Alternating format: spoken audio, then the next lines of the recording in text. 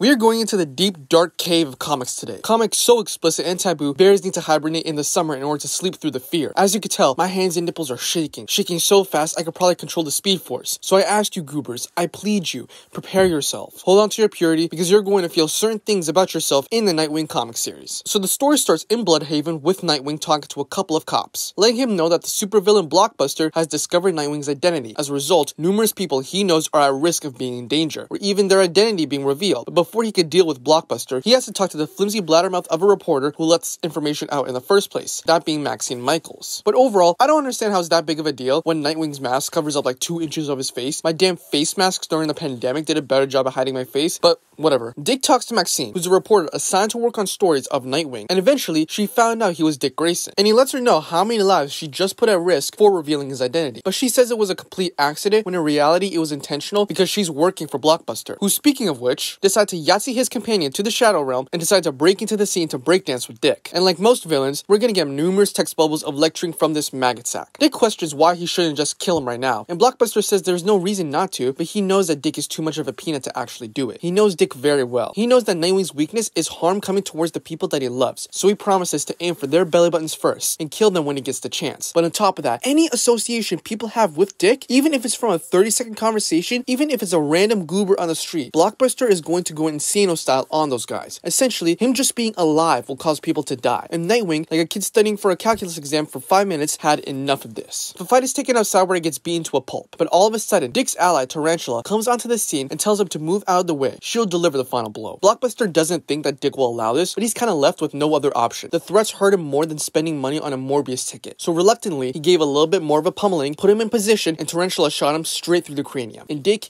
is in absolute shock. He just aided in killing someone. He feels like he has failed as a hero and failed himself. He's having a crazy breakdown and is numb to literally everything, which this Tarantula dweeb takes advantage of by straddling him, and Nightwing is physically unable to resist her. And immediately, this buffoon, this haram does the splitter splatter on Nightwing against his will, taking advantage of his mental condition and says that Blockbuster can't hurt them anymore. And yeah, that's about it. Subscribe and I'll see you later.